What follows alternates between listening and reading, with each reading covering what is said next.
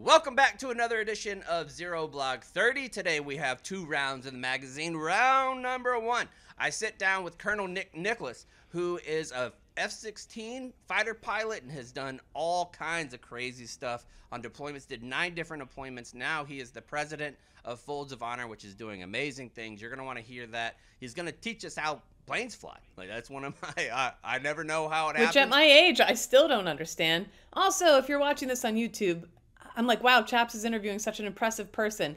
Look at the shirt he's wearing. Oh, Cat Dad. yeah. I didn't even think about that one. I'm like, Yeah. jumping.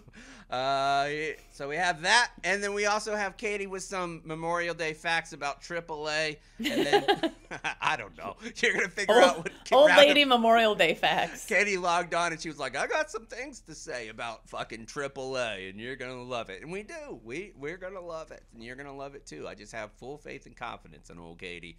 And then we're just gonna close out the weekend with some stories about what we're doing and some save rounds. Here we go. Telemynd is a mental health solution that specializes in serving our military community. With a team of experienced and compassionate clinicians, Telemynd offers accessible and confidential therapy and psychiatric sessions online. Make it easier for service members, veterans, and their families to get the support they need, no matter where they are. Whether it's coping with PTSD, anxiety, depression, or any other mental health challenge, Telemynd is committed to providing military members with the resources that they need to thrive. I just messaged, in fact, it's open right now. I just messaged my provider and I said, sorry I missed your earlier email because I was doing other stuff, didn't get back, but she always reminds me, hey, you're running out of medicine. You need to get on your appointment, which I appreciate because somebody like me, I'm very forgetful, and she sends me messages all the time that we need to have another appointment. She's fantastic. You're going to find that level of care as well because Telemynd has licensed and qualified clinicians who have experience work with the military and veterans. Telemynd has the flexibility of scheduling options, allowing members to book at times that are convenient for them wherever they are. Take the first step on your journey. Visit telemynd.com or call 866-991-2103 to get started. Now, Zero Block 30, I'm privileged to have the CEO of Folds of Honor. Nick is with us. He's former colonel, fighter pilot. So my first question, Nick, is how do planes fly? Because it doesn't make any sense to me.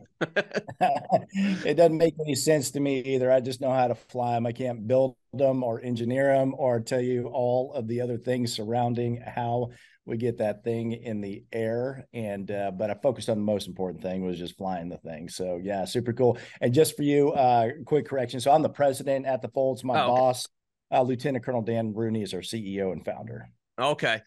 So whenever I walk onto flight lines, especially like going on a deployment, I rode in the back of a C-7 and a C-130, and there was tanks on the inside. There was like 100 dogs. I'm a dog handler.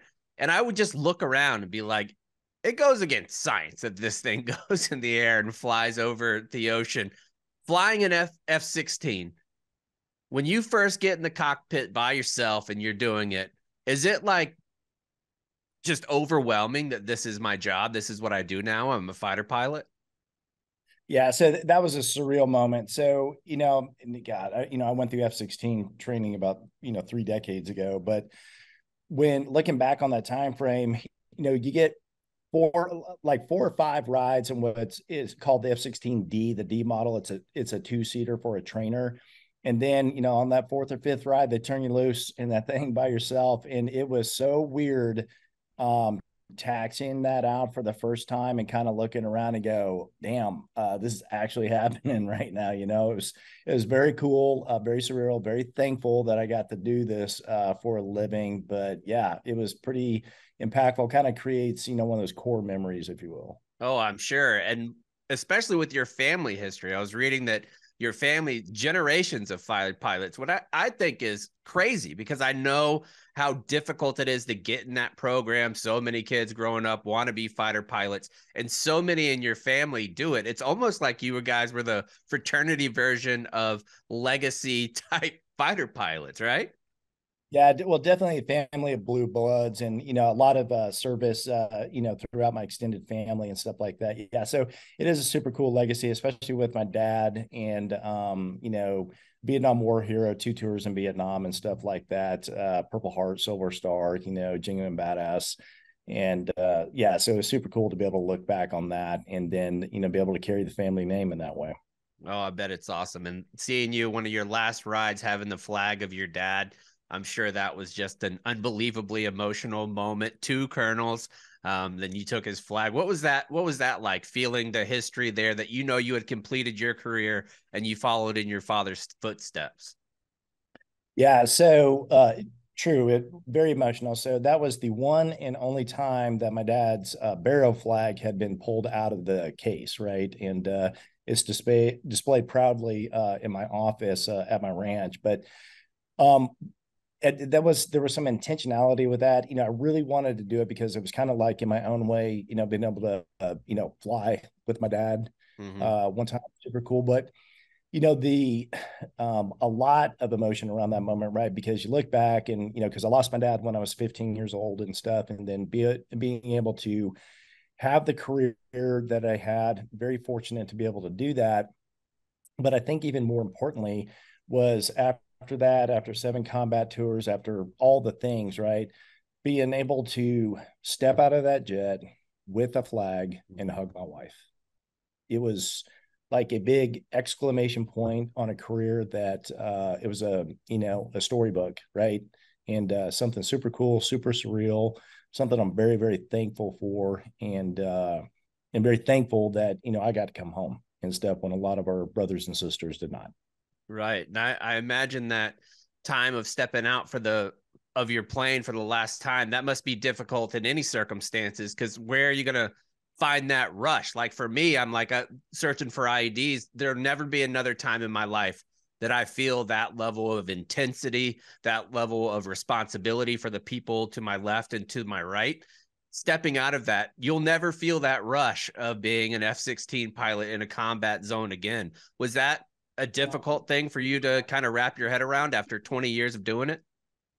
Yeah, so it's after doing it for that long, and yeah, stepping away from the jet, and kind of, really stepping away from the brotherhood as well too, because there's something unique about the jobs that both of us did that create this camaraderie and this brotherhood that you cannot duplicate anywhere else. It doesn't exist.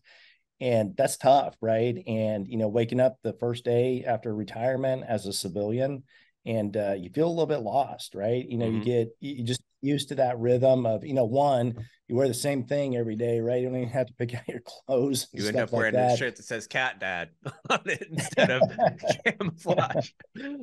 Right, stuff like that. But it's a weird transition, because I remember talking to my wife about it, just like all of a sudden you spend so long doing that.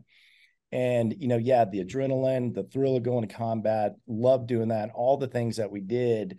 And then all of a sudden you wake up one day and it's gone, and stuff. But I can look back fondly on it. I still keep in touch with a lot of the bros and everything like that, but it's just different now, right? You're not in the Mm-hmm. fight anymore. You're on the sidelines now, and not even really on the sidelines. You're in the stands watching, and it's can be a little bit of a bitter pill to swallow. But like I said before, hey, I'm mostly in one piece, and very thankful to be upright and with my family and my kids. Yeah, you talk about that brotherhood that you experience in the military across the board. I know people like me that served in traditional units and not the air wing side of things. We know the officer enlisted relationship. A lot of people are interested in what it's like for you as a fighter pilot with your crew. What is that relationship like? The relationship is everything there. So with the guys that maintain our aircraft, they're literally the difference between life and death for us, right?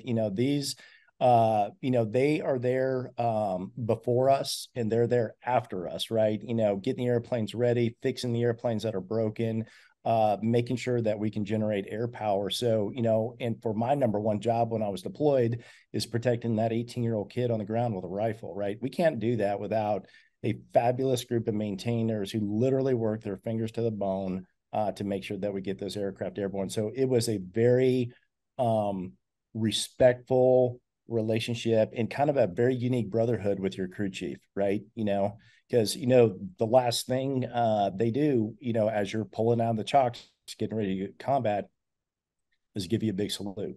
And it's just super cool. It's a neat relationship. And then when you get back, getting a high five from them, especially if you came back and, you had bombs on all the rails and the bombs are gone now. So, you were giving them, giving the enemy the business during that time frame. It was always really cool to be able to share that with them. I bet. And it sounds like the fighter pilot and the pilot in general that's dropping ordnance or doing gun runs, it's almost to me like roles are reversed. Like on the ground, the officer and senior enlisted's job is to get the young person ready to go and do the operations, because most likely a colonel's not going to be on the ground being a pipe hitter and busting through doors. The air wing, your side, doing fighter pilot, it's completely the opposite. The enlisted folks are getting you ready to go out and do it. Once you're actually in the air in places like Iraq and Afghanistan, what is your main mission as an F-16 pilot? And how did you, like, real world scenarios, what was that like? Yeah, so my job every time I was in Iraq or Afghanistan was close air support. Okay, so we were protecting, different types of operations, anything going on, troops in contact. We get called in for those type of things. But yeah, my job, like I said before, was to make sure that 18-year-old kid on the ground came home. And every scenario was different. Like for me, my experiences, like Iraq was way different than Afghanistan. Like we were operating in the mountains a lot in Afghanistan, and that always brought, a unique challenge to it, especially when it was thunderstorm season and stuff like that. But the main objective there, when we get on scene, number one, get your eyeballs on the friendlies. Okay. Number two, get your eyeballs on the enemy. And then number three, when I use this thumb, we called it the pickle button to drop bombs, that I was 100% sure where those bombs were going, that they were going on the heads of enemies, and that I was doing everything I could do to keep, our brothers on the ground safe. And that first time that you do have to use your hand, does it get easier? Do you get more confident as it goes on? Because I imagine that first time you're like, oh shit. Like when first time I was in a firefight, I was like, I'm not sure if I'm ready for this or not. Yeah, I think every fighter pilot would tell you there's always that a little bit of a sense of doubt and a little bit of anxiety with that and stuff. But just like you guys, you trust your training, right? You've done this a million times in simulations and stuff like that. And you trust your jet, you trust the process, and trust your abilities with all your training and stuff like that. Yeah, but there's a little bit of pucker factor there, right? No, I'm sure. When you're doing that the first time, especially if you got guys who are danger close and those type of things. And, the last thing I would ever want on my conscience is, being responsible for, taking out one of our brothers on the ground and stuff like that. Fortunately, that never got close to that. But yeah, it's if you don't take pause with that and you approach it with maybe a level of swagger and arrogance, you probably don't have the right mindset, right? You need to approach it with a little humility and really take in the seriousness of what's about to happen. And that level of seriousness, I imagine that it goes through your head from the moment that you take off in a combat zone to the moment that you go. Is there any memories that stick out of your mind where you landed the plane, you got out and like, I need a non-alcoholic beer, even if that's the only thing in theater right now? Yeah, I mean, there definitely is. I mean, there's one op that stands out when I was in Afghanistan. We're operated out in the Helmand province, and supporting a coalition group. So there was Brits, U.S. guys, and stuff out there. And if anybody served in Afghanistan knows that Helmand province was the main area where they were running drugs back and forth and that type of stuff. I was overhead with my wingman, and we had, the guys that we were covering down on were holed up in like this broken down building and stuff. And, basically right as I checked in with them, RPGs started hitting the building and stuff. And so, the JTAC, the Joint Tactical Air Control, the guy who calls in airstrikes and stuff, obviously starts, gets very excited on the radio and stuff like that. At this point in time, I had already sent my wingman to go get gas. I was there by myself, which wasn't atypical. We always wanted to make sure that we had, one F-16 or one fighter aircraft above. But the unique thing about that scenario is this JTAC that I'm talking to, the next words out of his mouth are, we got 2 KIA, we got, a few wounded. So this turns in, from an op to a rescue mission, and they're taking fire. So he can't get my eyes on the enemy. I can't figure out where the RPGs are coming from or the fire. They're basically getting hit from about, from where they're looking about 180 degrees. But the one thing that I could do is make a bunch of damn noise. Okay, so I drop down very low Psychological after. deterrent. Yeah, exactly right. So at least the enemy knew at that point, okay, this fight ain't fair anymore and stuff, and I'm coming for you. So we're able to, suppress the fire enough that we were able to get rescue helos in there. But during this time, I'm still talking to this JTAC, and ironically, his call sign was Little One, and he ended up dying while I was talking to him on the radio. Wow. So, yeah. So that's the last guy I talked to. So that was literally my second mission while I was in Afghanistan. Like I said, that's the second sortie. And, that was, the first 45 minutes of what would be, 6-7 hours providing air cover that day and stuff like that. But at the time, right, when you're in the fight and stuff like that, you're really not processing that stuff. You're like, okay, right, I got to go to the next mission. You're going through your mission materials and everything. And, but yeah, you're right. After you land and stuff like that, the stuff starts to hit you a little bit. I remember like FaceTiming my wife that night, and I still don't know that having the ability to be able to do that so easily was the best thing for me while I was in theater and stuff like that. But like, as soon as I saw her face, that she knew something was up and stuff. And yeah, that's the stuff that, you kind of carry with you the rest of your life. And yeah, definitely would have wanted something besides a non-alcoholic beer at that point and stuff. But yeah, it's, and again, I mean, like I said, the toughest,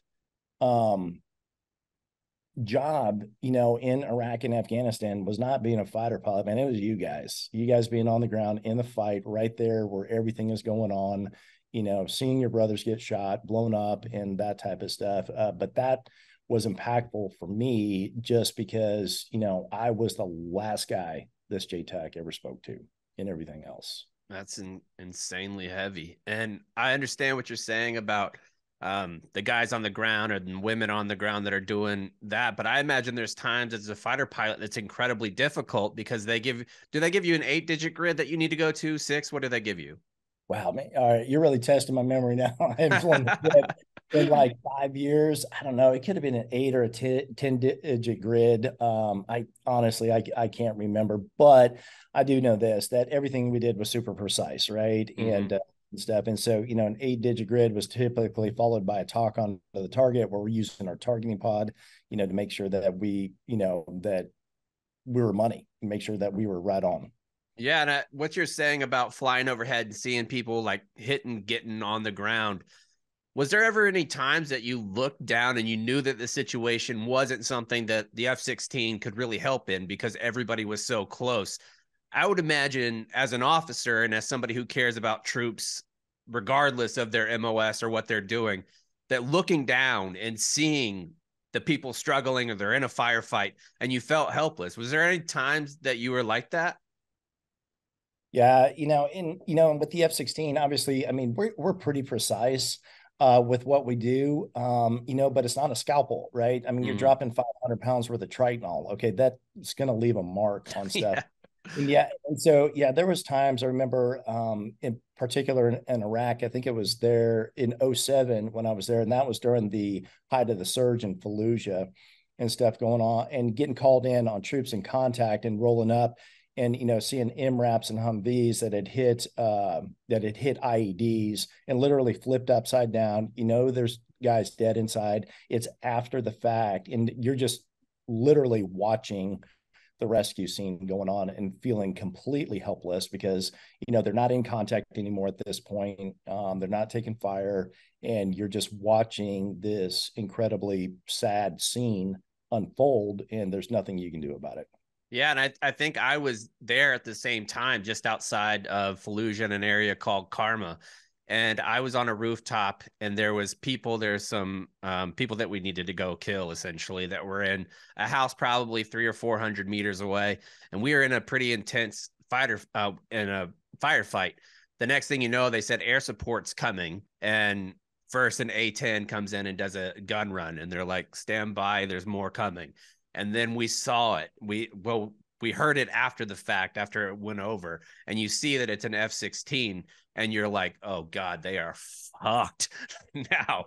And it was almost like you were in a movie in real life, even though you're getting shot at and you're returning fire. When the planes start going overhead and you know they don't have that, and so you automatically know it's on your side, it's a morale boost like you never. I wish that the pilots had that on like a screen, like a live feed, so you could see our reaction when we're in a very dangerous position and you see one bird come overhead and you're like, oh, we're going to be okay. Yeah.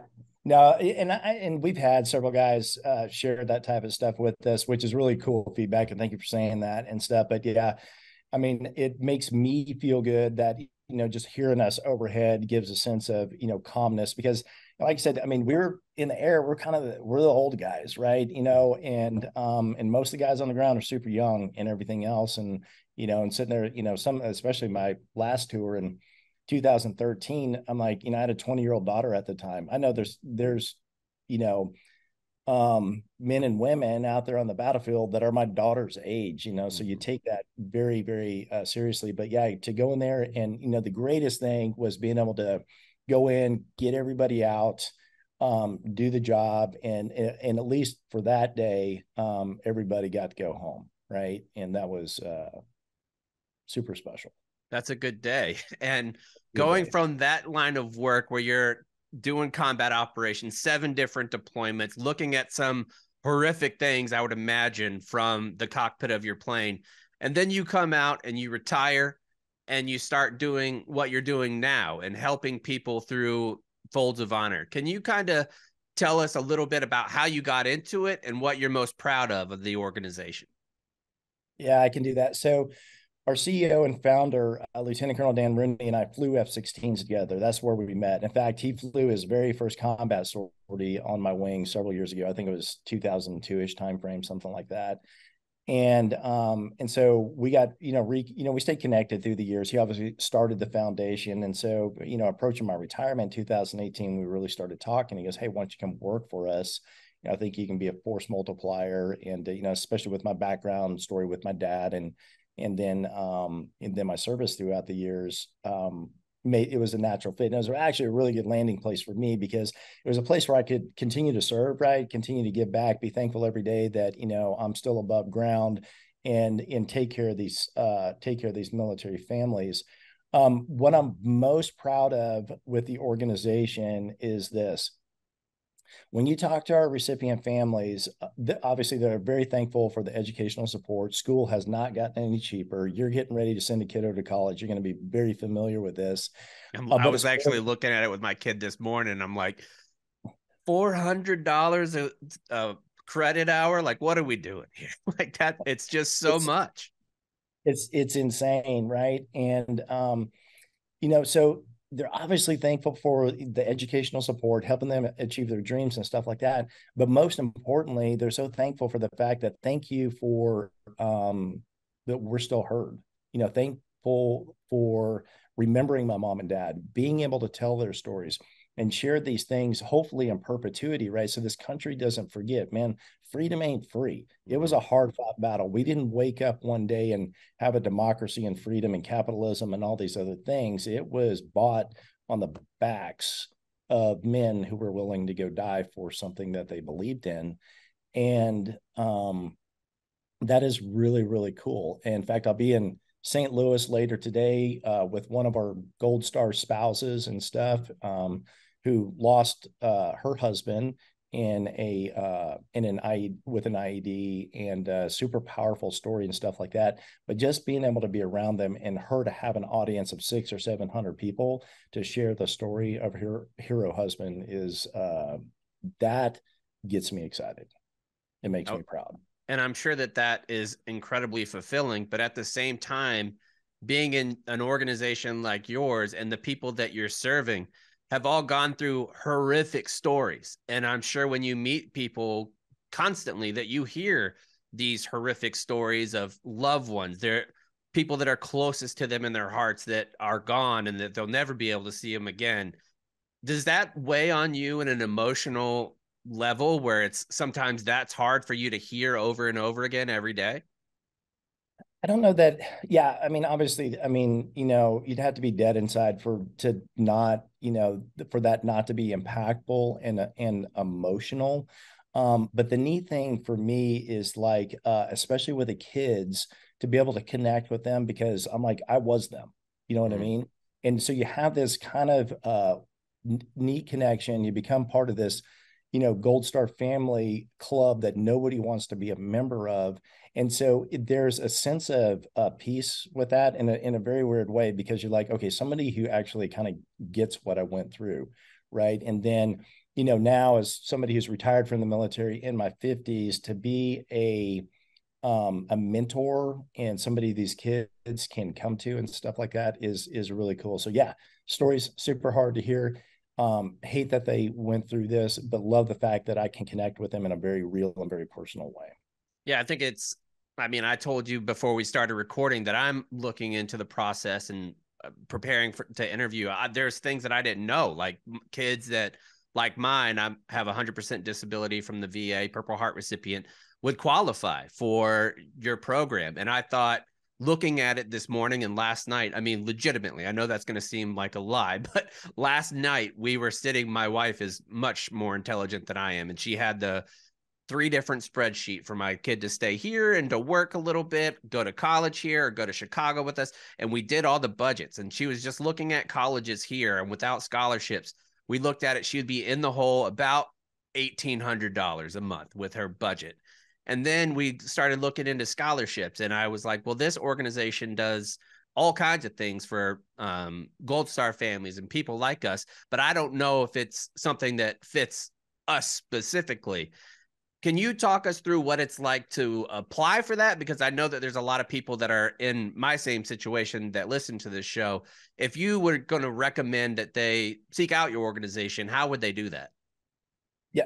So first of all, go to foldsofhonor.org. Everything you would want to know is on there. There's a scholarship section on there, and it details out how to qualify. So if you're in the military veteran, and you have a VA disability rating, okay, or worst case scenario, you've lost your loved one, okay, you qualify for Folds of Honor scholarships, okay. And our goal each and every year, in fact, we just closed our scholarship window at the end of March. We had 12,500 applications, Wow. which is unbelievable.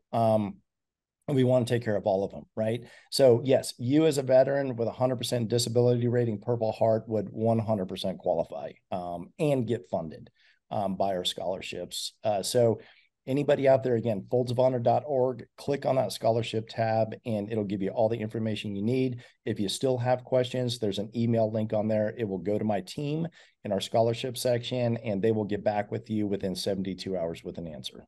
Wow, 72 hours. Is that the directive from the colonel? Is that you put your colonel hat back on? Yeah, yeah. So communication is key, right? And we want to make sure that these families feel heard and loved when they contact our organization each and every day. When I wake up, they are our why. Okay, they're why we get up every day. They're why we come to work. They're why we have an organization. And yeah, if you have questions, we're gonna do whatever it takes. If we need to get you on the phone, on a Teams call, through email, whatever works best for you, we're going to make sure we get your questions answered and get you taken care of. And if people want to donate to the organization, can they do that from the website too? 100%. So foldsofhonor.org. Okay. So we ask people to join what's called our squadron. That's our affinity group.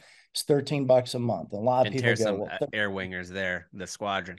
yeah, yeah. So yeah, you got 2 fighter pilots at the top. So, come up with squadron, right? And people ask, hey, why $13? Because this flag right here, this iconic triangle shape of freedom, it takes exactly 13 folds to bring it to that. $13 a month. That's probably less than what you spent at Starbucks this morning.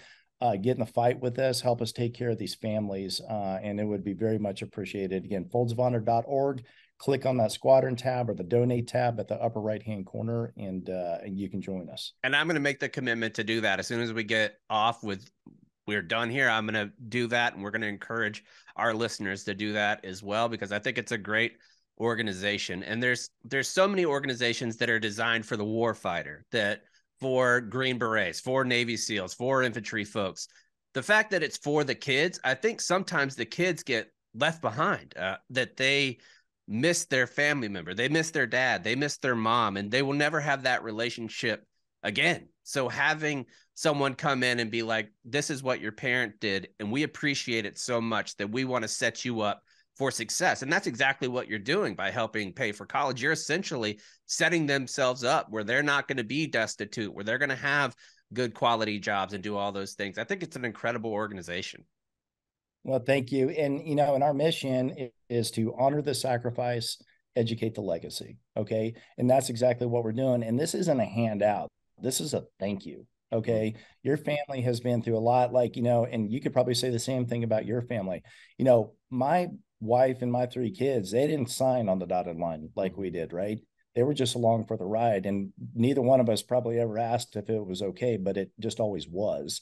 And so to be able to give back to these families in a very real way, say, hey, you were in the fight too. You're the ones that say goodbye to your, you know, to your mom or your dad, and they potentially never came home. And then to have that, you know, sort of that, you know, blanket of freedom wrapped around them in a very practical way, education, okay, and help them give, you know, a little bit of a leg up in life and stuff, and give them a fighting chance. Well, that's a wonderful way to close it out. Nick, thank you so much for joining us again. Go to foldsofhonor.com and make sure that you're signing up. $13 a month for most of you ain't shit. So go on and do that and help somebody out. Thanks, Nick. Appreciate your time. Awesome. Thanks, brother. I appreciate you. There's nothing like a little bit of Omaha steaks to get the old mouth watering, my friends. And with Father's Day coming around the corner, the Father's Day experts at Omaha Steaks have made it easy to put a smile on the big guy's face this summer with hand-selected packages. Packages can include fork tender, bacon-wrapped filet mignon with other gourmet grillables like the air-chilled boneless chicken breast, burgers, jumbo franks, and many more favorites. Don't forget to save room for the dessert. Most gift packages come with 4 delicious caramel apple tartlets. I am getting hungry just thinking about it. And with Omaha Steaks, you're giving a gift to the world's best beef. Not only are steaks naturally aged for ultimate tenderness, juiciness, and flavor, but Omaha Steaks is 5 generations of family-owned expertise. That means you have uncompromising quality you can trust. This Father's Day, show him the love, that the only gift that's unforgettable, as he is the mouth-watering perfection of Omaha Steaks. From perfectly aged, oh so tender steaks to hand-packaged select gift packages, Omaha Steaks make it easy to give Dad what he really wants. Order today to get $30 off with the promo code ZERO, and every purchase is backed by their unconditional 100% money-back guarantee. Minimum order may be required. See the site for details. It's omahasteaks.com. Again, promo code ZERO. All right, it's going to be a long weekend, so before we get into save rounds and alibis, Catherine had some good advice. It's a little bit of a safety brief. What do we got, Catherine? I just have the Memorial Day weekend travel update. Okay. I got the traffic reports for you. I got everything. And first of all, and most importantly, a friendly reminder, this weekend's not about having a good time. So That's right. Shame on you if you had something fun planned. Shame on you. Or even if you smile. Seriously. But this if you're not is the sitting time of alone year. in your home thinking about all the sacrifices that were made for you to be here today, shame on you. If you're not acting For like shame. longtime stoolie Noah and sitting in a pile of your own excrement and ripping your clothes off and lamenting with ashes on your face, get out of town.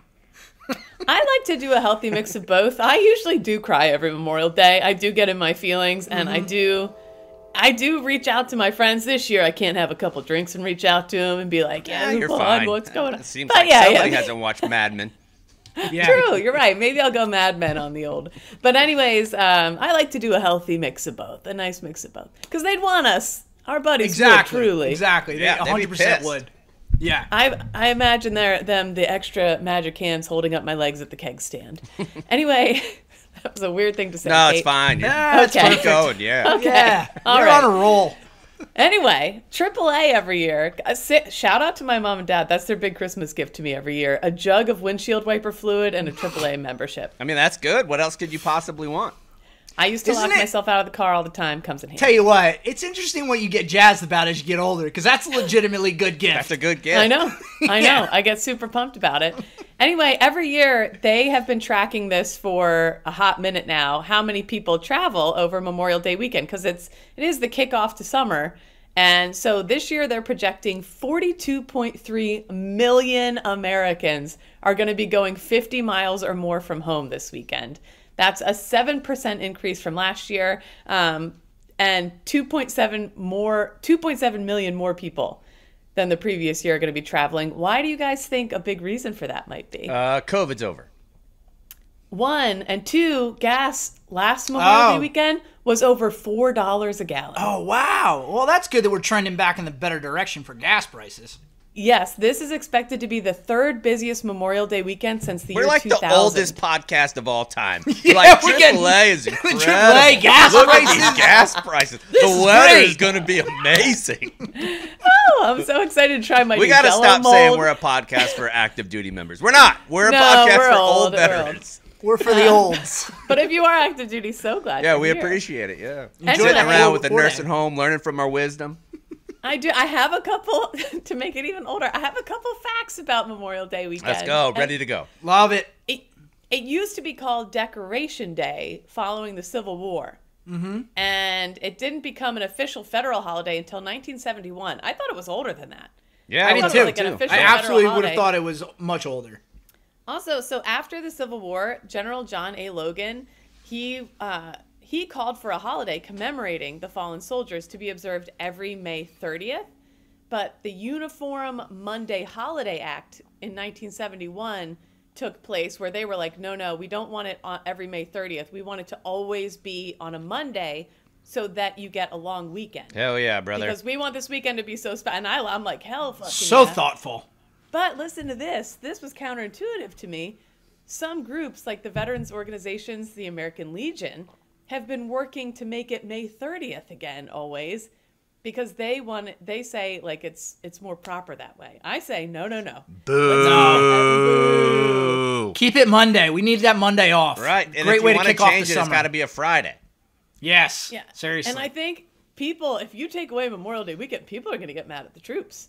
Oh, Yes. People will be mad at no matter what Yeah. sacrifice. People are going to be pissed. And we're going through it So- right now with the war's over. So, I didn't know this. In December of 2000, Congress passed a law requiring Americans to pause at 3 p.m. local time on Memorial Day to remember and honor the fallen.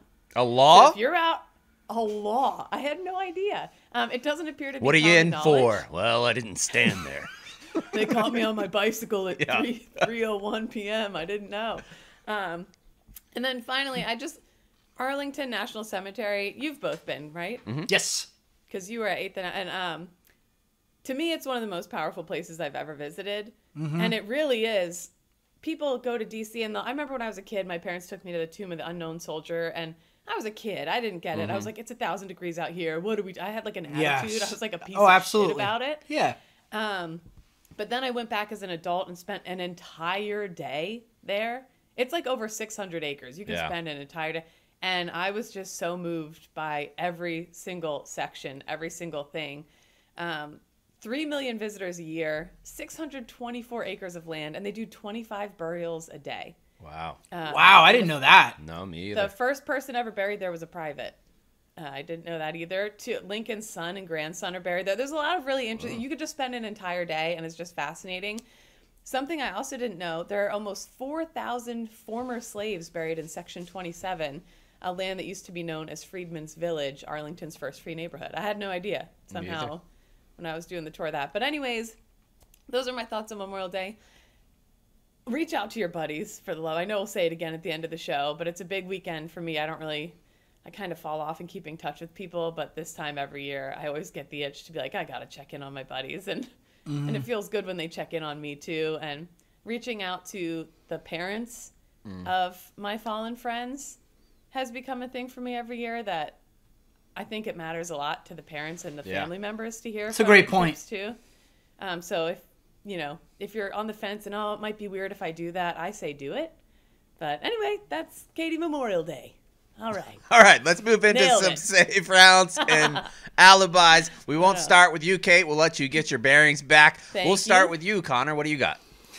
Okay, so today as we record it is my parents' 41st wedding anniversary, and as somebody who just celebrated a little while ago my first anniversary, I don't know where the heck 40 years will come. boot. Yeah, seriously.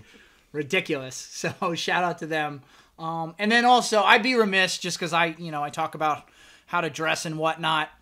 I was just really perturbed by seeing Senator Fetterman in sweats. And I made a joke about it on Twitter, like, oh, I guess he thought it was a Zoom meeting. But for me, and maybe this is too idealistic, I love this.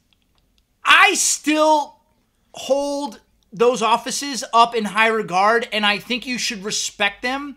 And there is an actual dress code. So for him to be wearing sweats, I think it's disrespectful. You're there to do a professional job, and you should be dressed as such. I understand he's getting over some mental health issues, and I respect that. But if you're going to go back to work, you need to dress properly. And to the people who are like, well, I like how he dresses because it's makes him more relatable.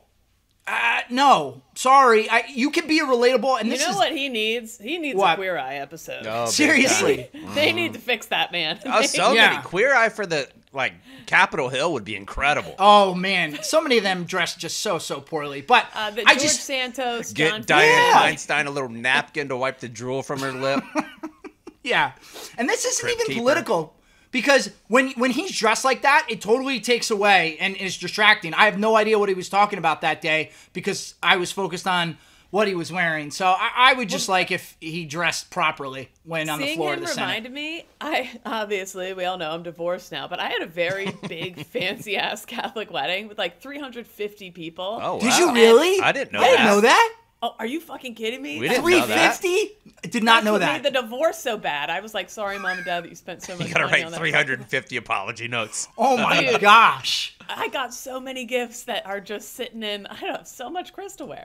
Anyways, where was Crystal I? Wear Oh, Katie is what they call it. it was a very fancy wedding, though. It was like a formal-ass, huge, massive fucking wedding.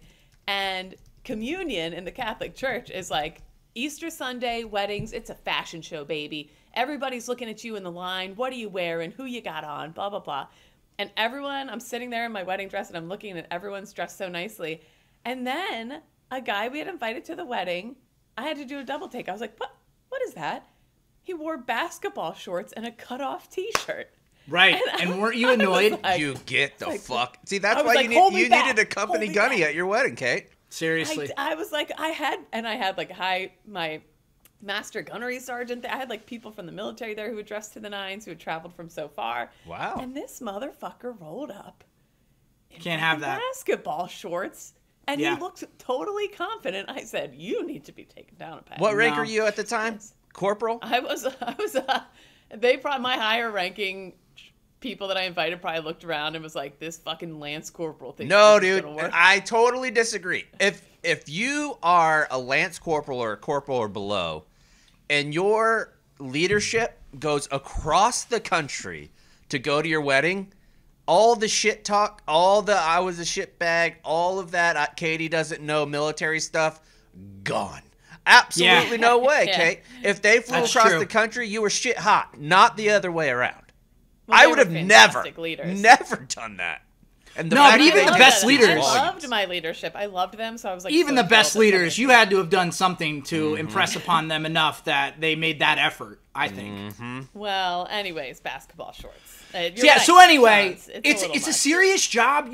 There are certain jobs in this country still that you need to dress for the job, and Senator Fetterman needs to dress for the job. He needs to stop this nonsense with the hoodies and sweats. I'm sorry. I totally agree, Cons. I totally agree. And if you want to dress down, I could say you could dress down. Like, you don't have to wear a suit and tie every day. If you came in with some trousers and like a button-up shirt and a tie, I'm totally fine with that. To go in looking like you're heading to the laundromat is insanity. Like, Yeah. that's Tough. and I think even more so if you're coming back from a leave of absence, you have to show up and say, I'm ready to be back on the job. Like, if you're not ready to be back on the job, don't do it. Same thing with Dianne Feinstein. Then take the time and stay away. Yes. Like, everybody's talking about George Santos being out of Congress, which they should, and he should be. But Dianne Feinstein said this week she wasn't gone, that she was in D.C. the entire time. She was gone for months, and she didn't even realize it because she's 89 fucking years old. Stop electing these old fucks, please. Seriously. Anyways, that's all anything else? That's all I got. That off our chest. Sorry, fucking I had to old, get it off my man. chest. They're ruining everything. See, I mean, of course Biden can't negotiate. Of course people in Congress, because they're all goddamn old. All of them. Sick of these people. All right, Kate, what do you got? Gosh, nothing in particular. I am heading down to Myrtle Beach area for the next tomorrow through Memorial Day weekend. Pat's family, they normally don't do, my family does the big Jersey Shore vacation every year. They normally don't do like a big beach gathering or whatever. So this is they're dipping their toe in the Beach Week pond. And I'm like a high ranking in this world. They're noobs. They're the boots here. So I'm excited to see how this goes. But I'm looking forward to it. Cash Buddy down the shore, he's a beach guy. So I'm pumped, and I'm just looking forward to spending some family time. How's he feel about sandcastles? Fucking loves them. Loves stomping on them, loves digging them, loves whatever. But also, I've never gone down the shore down there before. That's not the shore. No. The shore is just in Jersey. We're not saying the shore does not exist outside of Jersey. You're going to a beach town. That's fine to say. Yeah. But the shore is Jersey and Jersey alone. It's not Myrtle Beach. We're like on an island, like further north. Am I going to be able to get like a pork roll, egg, and cheese in the morning? No. Am I going to be able to get my coffee and not Boston cream, the white cream? Maybe. Donuts? I don't know about, but I can tell you right now, you're not you going want to get the frosting instead of the pudding? Anybody who likes the pudding, I'm sorry. I'm trash. a big pudding You're guy. low class. I know you are. Yeah. I know you are. But anyway, I have a lot of concerns. Guy. I'm looking forward to it, but I also have a lot of concerns. So you can't get a good. Let's do a quick power rank and pudding flavors. Just the top 3. What do you got? We'll start with you, Cons. Chocolate, butterscotch, vanilla. Excellent choices, Kate. Oh, you know what? Chocolate, butterscotch, chocolate. Okay, I'm going to go all 3 vanilla. I'm not usually a vanilla guy, but that shit fucking slaps. Anything else, Kate? I got one more thing. This weekend. Pudding related or no? I have 2 things. Okay. One, this weekend I dragged the family to the New Jersey State Renaissance Fair down in South Jersey. It was raining. It was muddy. It didn't stop these people. These people should all be in the military because they might have been. I'll tell you this too, and I'm not ripping on them because I go to Renaissance Fair. Like I don't dress up, but these are kind of my vibe of people, like just nerds. A lot of body odor, and they are the horniest group of people I have ever encountered in my life, and I've been in enough Renaissance fairs now to say it. It's like cosplay for horny Dungeons & Dragons people. All the titties are out, and ladies, if you're like me and you're like a dark bar 6. You can clean up at these things. Put on a corset and go, honey. Where can ladies not clean up? I mean, if you're a woman with a vagina and you walk into a bar and you put your hand up and say, I'm looking to fuck, there's going to be like a cacophony of dudes that show up ready to do it. I'm just saying, if you're like old Snaggletooth Kate, one of my rougher days, I could go there and like really make a killing. There's just all sorts of, it's a unique, all the unique people come out, and I enjoy things like that. Then also, yesterday I took my son to the highest point in New Jersey. I'm knocking off all our Jersey bucket list while we been there. High Point State Park. Yep. Giant obelisk. We get up there, and Cash is super into motorcycles right now. What came rolling up for a big memorial service at the giant High Point obelisk ahead of Memorial Day weekend? A massive veterans motorcycle group. That's a nice motorcycle. Cash, we were walking through the woods. They got motorcycles at the obelisk, okay. We were walking through the woods coming out of this little trail that we were on, and you could hear them. And we came out of the woods, and they were all pulling up, and he screamed, the highest pitch screamed, and just said, awesome. He was so pumped. That's and then so all cute. the veterans could see how pumped he was. So they were like, he can sit on him if he wants. Nice. They let him walk around and touch all the motor. They let him, like, all was the veterans. Death Trap there or no? No, and he has a new old lady now. Aw, so damn. we're done. But they were just so nice, super nice. And then we got up to the obelisk right as a little memorial ceremony was starting. So I got to get my Memorial Day weekend moment of remembrance in. But it was just really neat. The veterans were just so nice, letting us hang out with the motorcycles. So that was a long random. No, that's great. I love it. When the kids have fun, it's great. Speaking of which, Cardi is in D.C. right now doing a little event where it's like a dress-up event, and it's a formal event for a bunch of kids. And they look so cute, man, like this morning. And it's awesome, like, as your kids get older, when they know they look cute, it's the best feeling. Like, when they walk out of their room, because you remember what that's like for picture day or whatever, for Easter Sunday, and you just know you look good. There's nothing like that. And Cardi had that in spades. Fresh new little faux hawk thing. It was awesome this morning. Also, we went to Chicago last week to look for some houses. We have an offer out. Who knows if it'll get accepted. I keep looking at my phone to see if I have a text from my realtor or not. I'm excited about that. But Chicago, I fucking love it, man. Like, coming from up here or down here, and it's constantly hot. I was walking around at nighttime, a nice little 65 degrees, 60 degree little chill in the air. Unbelievable. Yeah, you just don't really get that in Texas. No, never. So that's like legit late winter weather here. I can't wait for it. The house that we're looking at is in a fantastic area. Everybody where we were at, speaking of Dungeons and Dragons, we went to a little farmer's market in the area that we're looking at. I go up to these people were beekeepers, and I'm going up there because, you know, I'm a honey guy, and I go I try some of the honey there, and this dude walks up to me, and he's like, "Hey, you ever played Dungeons and Dragons?" And I was like, "No," and he's like, "You should look into it, man. It's pretty awesome."